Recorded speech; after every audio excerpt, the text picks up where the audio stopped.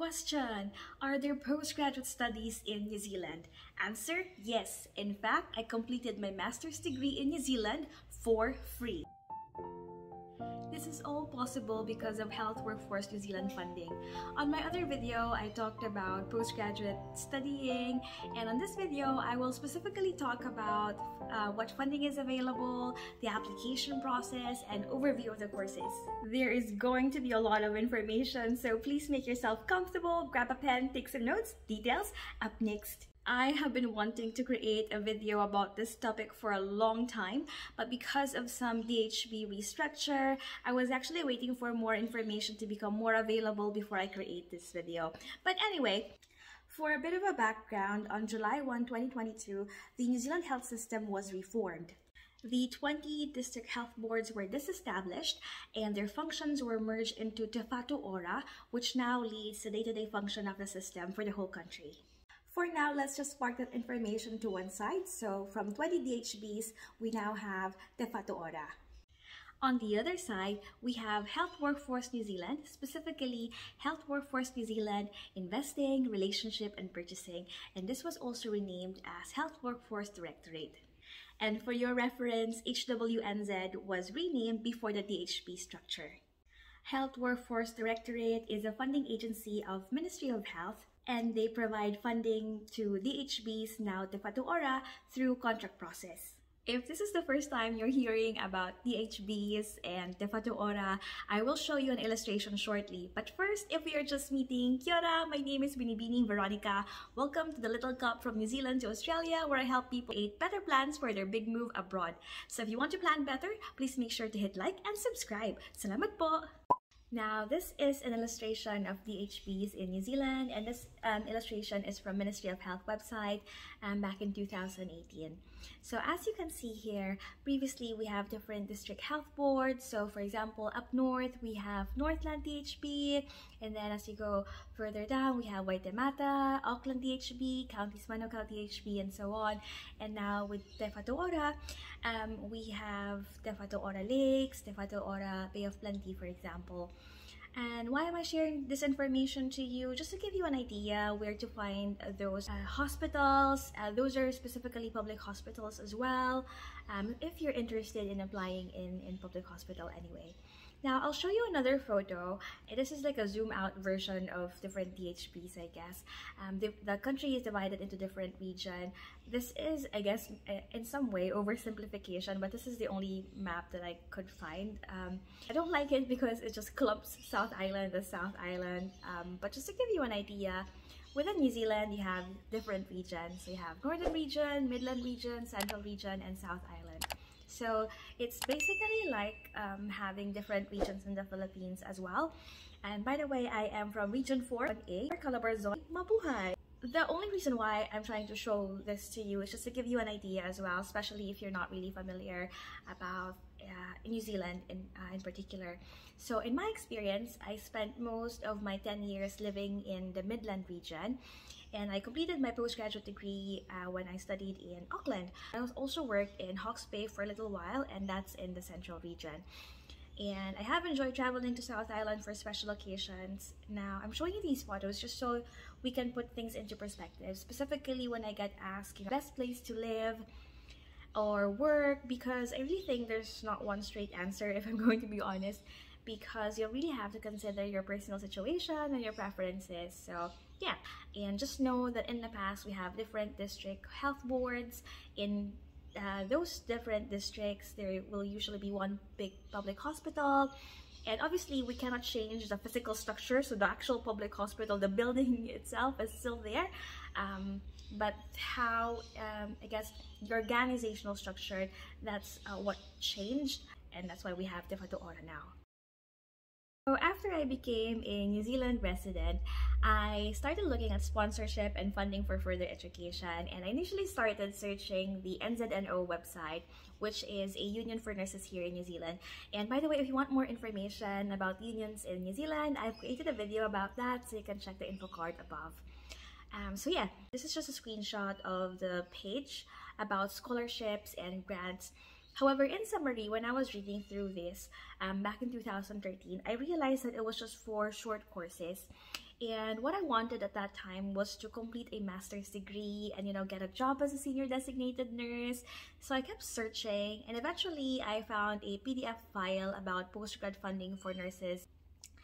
And I was working at an aged care facility when I applied and got approval for funding. And fortunately, when I moved to the public hospital, I continued with my study under that funding. During my time, the eligibility criteria in order to apply for postgrad funding may potentially vary depending on which DHP you're going to apply. But as a general rule, you need to be a New Zealand citizen or resident, and you should be working at least 0.4 FTE. And the course that you enroll should end up in a qualification, for example, a postgraduate certificate, a postgraduate diploma, or master's degree.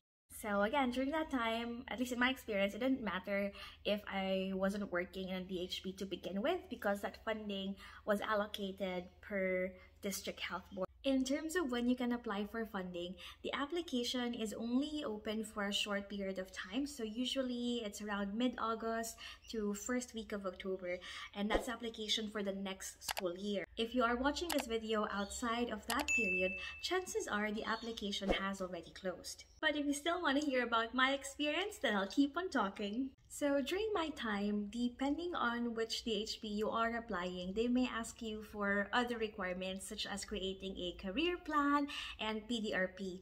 Now, PDRP deserves a separate video, so I will not talk about that. While I was working in an aged care facility, I applied for funding in a DHB by completing a career plan with my manager and completing the application form, which included the course I intended to enroll on. I enrolled to the course and got approval for funding. When I moved to a public hospital, I had to complete a PDRP to maintain my eligibility for funding.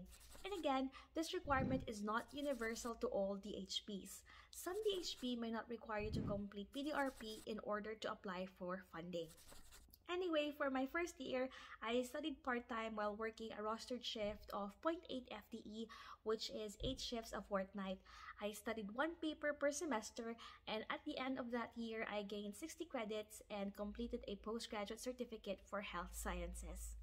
For your reference, the funding that I received included covering the course fees, trainee release time, and travel and accommodation subsidy. So for the course fees, that is full payment of tuition fees and compulsory fees charged by a tertiary education provider. That payment happens behind the scene. I didn't get that money. The tertiary provider got paid directly from HWNZ. Trainee release time. So in a semester, there's about 4 to 6 face-to-face study or online study days, and I received trainee release time to attend. So this means that for the study days, I didn't have to use my annual leave or regular study days. This comes on top of that.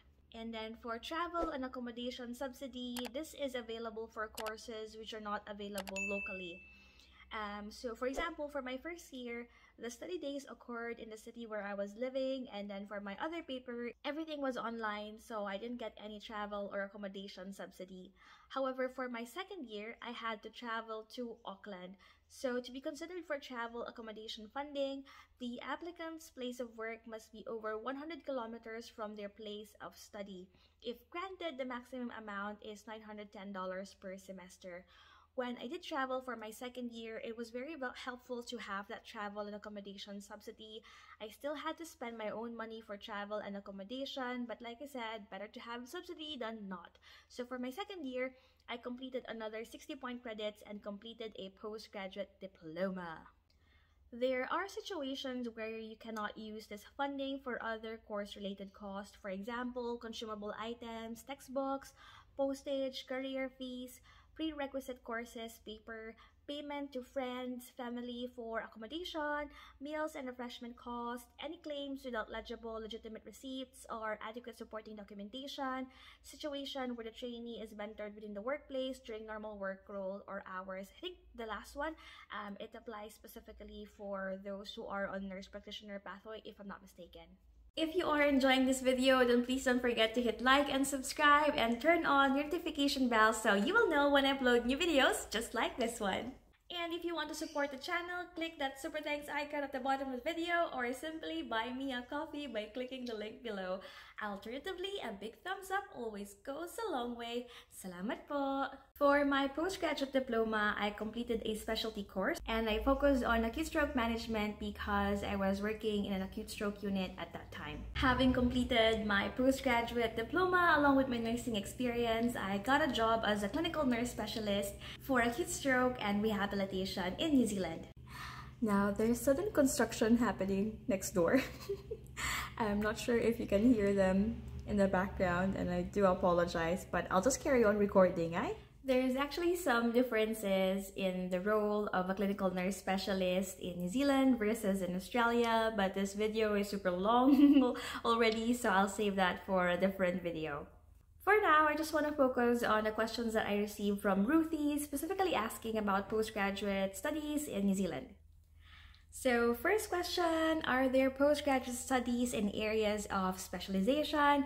My interest is in surgical, perioperative, and anesthesia. So my answer, depending on which school you will enroll, there are courses. So for example, in terms of specialty courses, there's cardiac specialty nursing, critical care, pediatric cardiac specialty in nursing, cancer specialty in nursing, registered nurse, first surgical assist, emergency specialty nursing, palliative care specialty nursing, pain nursing, diabetes, pediatric intensive care, ophthalmology, practicum for RN designated prescribers, pediatric intensive care, peri-op nursing specialty, frailty and aged care nursing, and specialty nursing practicum for critical care specialty nursing. So there's definitely specialty courses, and I think you'll just have to look up different course handbook because some of the courses are only available every other year, so it's not always available each year. Now for the second question, would you suggest institutions that these courses are offered so that I can interact with them? I've really been trying to Google the universities, but I can't seem to find any. So in terms of school, if you are thinking of applying for this funding, then you actually have to find tertiary providers who are accredited by Health Workforce New Zealand or the Health Workforce Directorate. And I don't have the full list, but to name a few, some examples would be Auckland University, Eastern Institute of Technology, Massey University, University of Auckland, University of Otago, Victoria University of Wellington, Waikato Institute of Technology, and this is the list that I have from December 2019. Not sure if they have updated this. And for your reference, I completed my postgraduate degree at University of Auckland. So for the third question, how long do master's program take? In my experience, it really depends if you are going to study full-time or part-time. So for me, it took 2 years before I completed my postgraduate diploma. And then I had 1 year break because I work in a senior designated role, and that first year of transitioning from working on the floor versus being handed over organizational responsibilities, it's really a big transition. So I knew right there and then that I wouldn't be able to study and work at the same time and know that I've given like 100% of what I can. And so yeah, so after 1 year of break, I studied part-time, and it took another 2 years before I completed my master's program.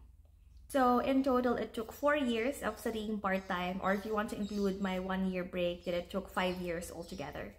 So obviously life didn't stop in that 5 years. I still traveled with my boyfriend at that time, now husband. We especially loved South Island, Queenstown, Dunedin, and we enjoyed traveling within Midland region up to Auckland and far north. And we also visited Wellington on few occasions. Life didn't stop in that 5 years. I still worked while studying. I've worked full-time most of the time, but I think the best FTE for me was when I decreased to 0.8 FTE, and I just picked up extra shifts if I am short financially. Life didn't stop in that 5 years. I ended up planning a wedding, getting married, buying our first home, and becoming pregnant. On my Facebook page, I shared, with God's grace, I was approved for funding for studying part-time. It took 4 years before I actually completed the master's program, so I actually had to apply for funding each year. There's no grade to maintain like in the Philippines as long as you complete your paper or course every semester, that's that.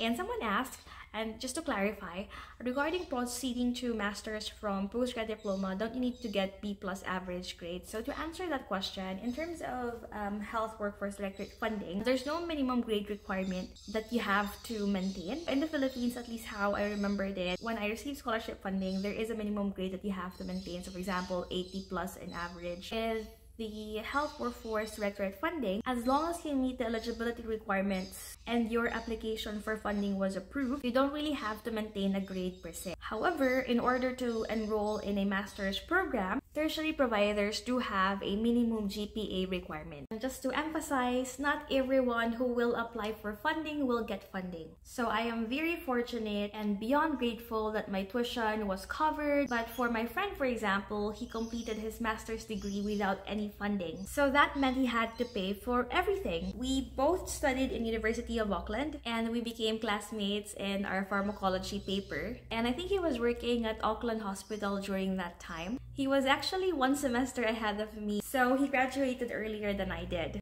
And for your reference, within the master's program, you can actually choose between thought versus research. We both chose research. He did a thesis and I completed a research portfolio. And as a side note, if you are thinking of becoming a nurse practitioner, just know that there is a slightly different process altogether. If this video gets 50 likes, I will create a video specifically about that. Now, with the DHB restructure and website updates, I actually had difficulty finding the dedicated web page about health workforce directorate funding.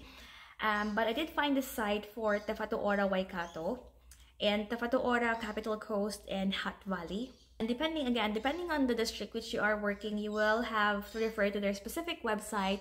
And also do take note that funding for Waikato for next school year has already closed and funding for Wellington will close soon. So you may not have enough time to prepare for this application. But if not this year, I hope that this video will still be useful for you for your plans in the future. Or if you are like my friend and you are really willing to spend and invest on your postgraduate study, then this might be something that you want to do. Question of the day: which nursing specialty are you most interested in? I am passionate about stroke and neurology. How about you? Let me know in the comment section below. I'm also passionate about further studies and growing yourself through education. And I also like to explore funding and scholarship opportunities because when I was still in the Philippines, when I graduated from high school, it was not always granted that I will enroll or complete a bachelor's degree because we did struggle financially. So I'm really grateful that we have a program like this. I started writing on my diary March 4, 2004.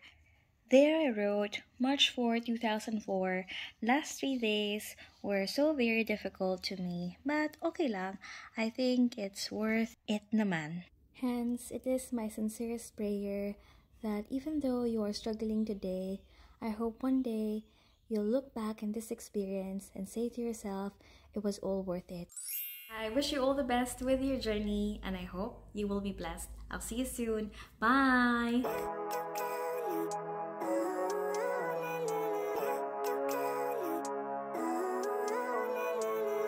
Living life, every day, late at night.